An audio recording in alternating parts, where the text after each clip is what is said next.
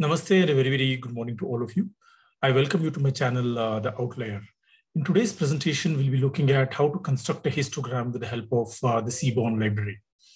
Now, I will grab a data set which is known as the HR data set to demonstrate how to construct a histogram. As you know, histogram is a very, very important plot, especially when you are checking whether the variable follows normal distribution or not. A histogram tells you two things. One is the shape of the curve. It also tells you the spread of the curve. The shape and the spread, these are two important things that the histogram tells you. I am working on Jupyter Notebook. Let me explain a few basic commands that I have run to fetch the data set. I have imported the pandas library. I'm sure that most of you already have pandas library. And in line number 94, what I'm doing is I am importing the file that I'll be working on. The name of the file is hr.csv. As you can see, this particular preview, you can see some of the important variables that we have. We have variables like ID, employee ID. We have the employee's gender. We have the birth date of the employee. Then we have the education level of the employee. We have the job category. We have salary, beginning salary, job time, previous experience, and whether a person belongs to the minority community or not. So the head function gives you the preview of the data set. What I'm doing in the next line is to drop any missing cases. There's a simple function which is known as drop NA. This basically drops missing cases, if any. Let me check the shape of the distribution. As you can see, I have got 474 cases and 10 variables. So my sample size is 474, and the number of variables that I have is 10, right? Now, at this stage, what I'll do is I will import the seaborn library. Seaborn library, as you all are familiar, is a very, very important and a powerful library used for data visualization. The next command is important. You can use this dunder to check the version of the seaborn. The commands that I'll be showing you in today's presentation are applicable for versions 0.11 and above. If you're using a version, a seaborn version, which is below 0.11, you might want to change it. You might want to upgrade the version of your seaborn library, right? So this is this command helps you check the version of seaborn. Now, let us run a simple command, which is known as sns.distplot. Right? sns.distplot would give you the histogram for a particular variable. Let me open the parenthesis. The variable that I will be using, right? Let me just show you the variables. I've got the variable salary here, which is a scale variable. I want to run a histogram for the variable salary. Let me pass the variable. Let me pass the variable salary here.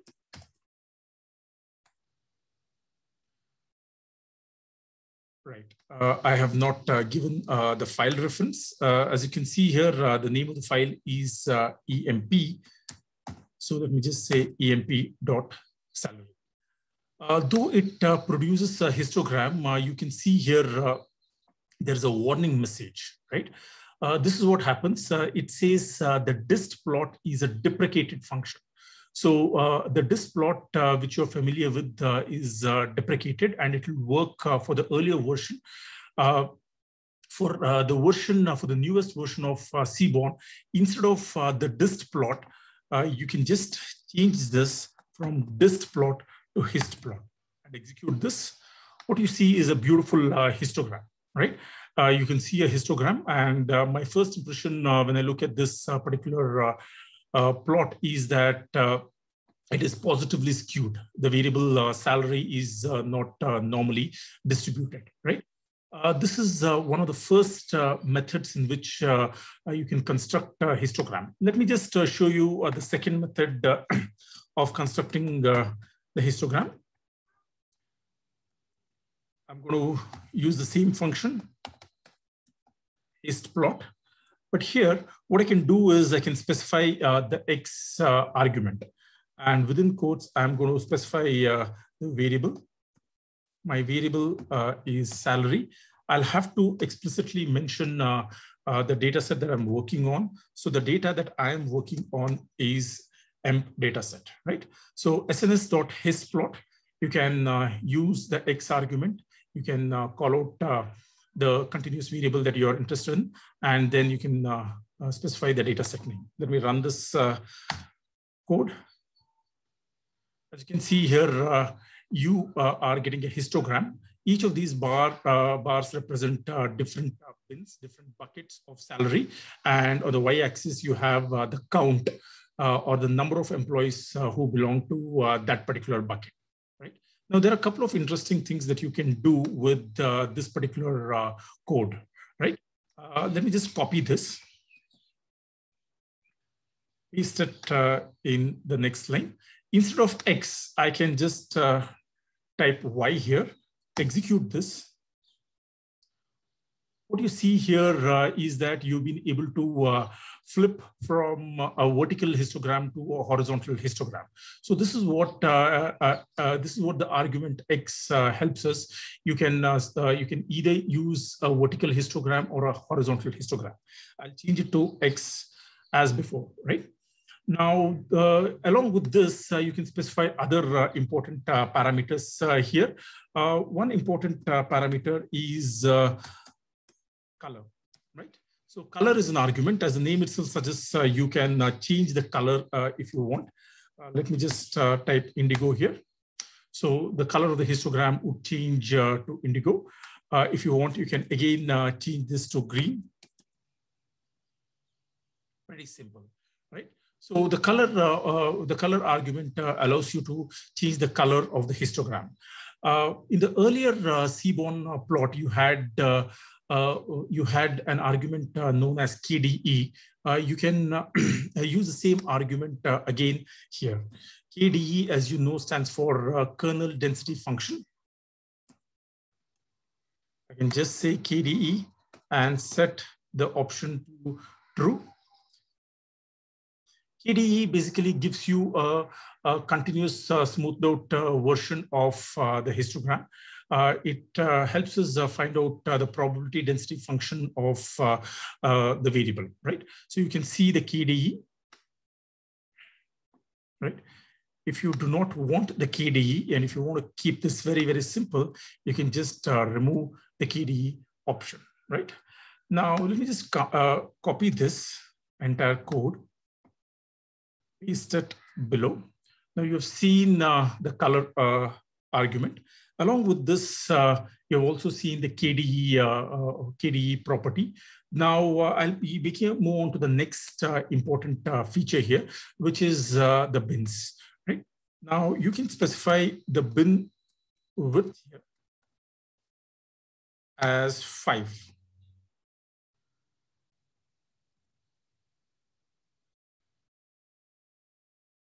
It says attribute error. Let me look at the error. It has no property bin width. It's right. I don't have to specify bin width. What I need to do is just type bin. Bins is equal to 5. Right? And this is how the histogram would look like, right? On the other hand, as you can see here, what bins is equal to 5 does is it sort of constructs 5 different buckets. You can see the 5 different buckets here, which gives you more like a macro level view into the variable. On the other hand, if you want a more granular view into this particular variable, you can change the bins from 5 to 15. Right? So this gives you more like a micro level perspective or a granular level perspective, wherein each of the bins would be extended to 15.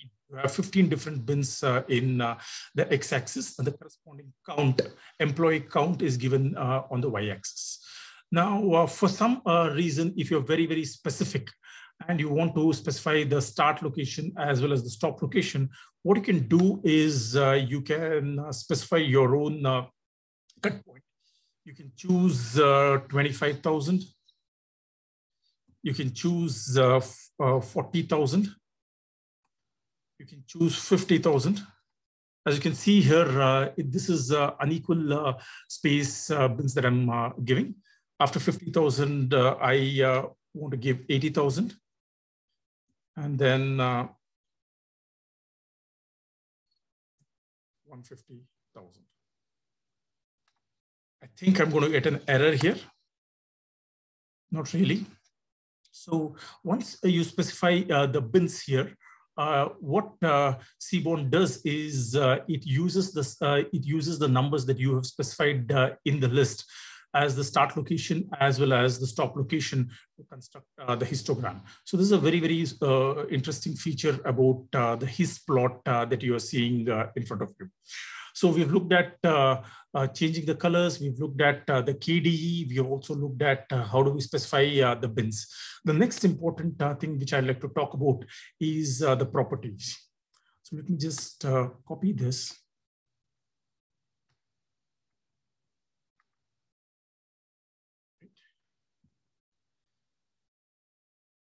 One important property that you can specify here is the stat option. Right?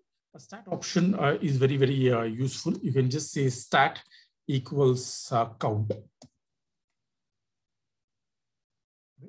And as you can see here in the y-axis, what you're given is the count of the employee, right? Now, there are a couple of other interesting options apart from count. What you can do here is, instead of count, you can specify the option density, right? Now, when you specify the density, please recall that the area of the histogram will be equal to 1, right? In the y-axis, what you're seeing is nothing but the density. And in the x-axis, you're seeing the different, categories of salary.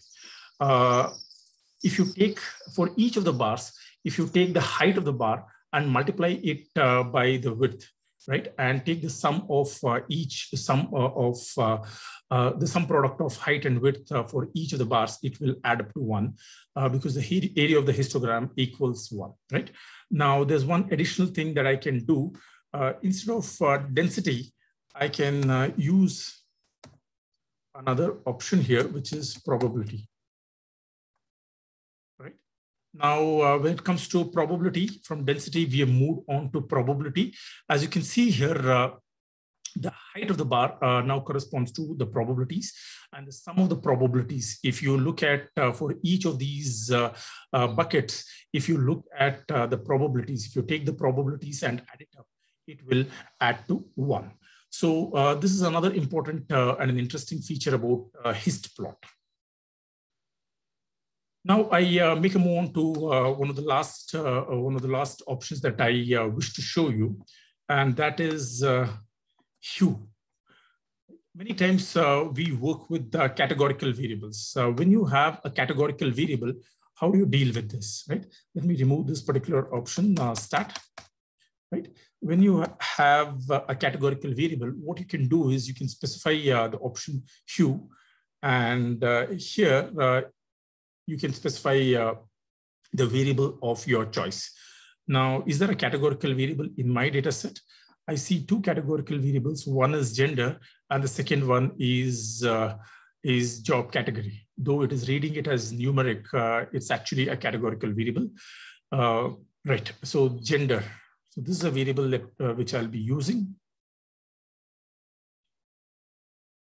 So let me just type the name of the variable gender. What you're able to see is a histogram. You see 2 different colors. The one color that corresponds to the males, and the second one corresponds to the females. and there is some overlapping region as well.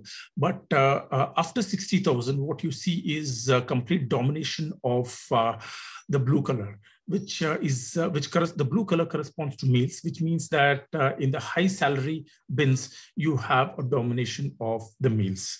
So this is about hist plot in the seaborn. I would like to quickly recap what we have done today. We imported the data set, which is called as hr.csv. We dropped the missing cases. We checked the sample size and the number of columns. We imported the library SNS, checked out the version of SNS, right? For the newest version of SNS, that is 0.11 and above, the hist plot can be used to construct the histogram. There are two different ways in which you can construct the histogram. One is to specify the variable as it is. Second one is to use the variable name within the X argument, right? You will also have to mention the name of the data set. So what this does is it helps you flip from a horizontal histogram. You can also sort of get the vertical histogram by changing X to Y.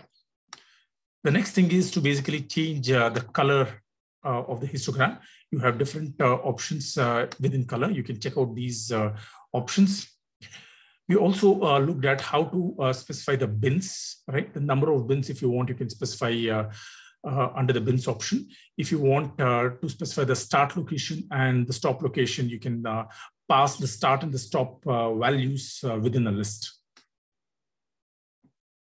Nextly, within the stat argument, you have three different options. One is area.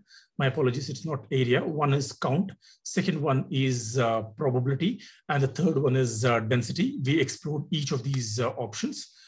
And finally, for a categorical variable, you can use the feature hue, right? I had the variable gender, so I constructed the histogram and compared the distribution for males and females.